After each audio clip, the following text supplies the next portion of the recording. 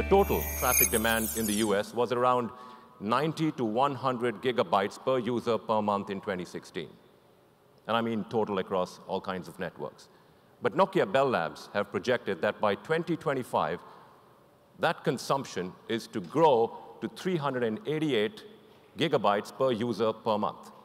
So about 4 times. And if augmented reality, virtual reality, and 360-degree video reach a 20% penetration by 2025, then that data consumption rate could reach 5,903 gigabytes per user per month, which is about 64 times the consumption in 2016. Again, 4G and other systems can do a lot. But for this kind of capacity, you need 5G.